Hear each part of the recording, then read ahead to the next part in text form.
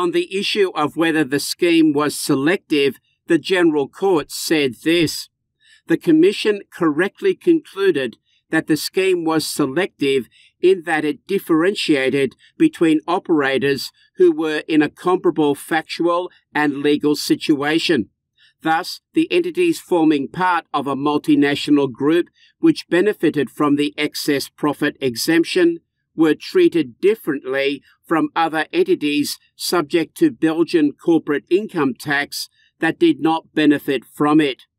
We also confirm the Commission's finding that the scheme at issue was selective because it was not open to companies that had decided not to make investments, centralise activities, or create employment in Belgium.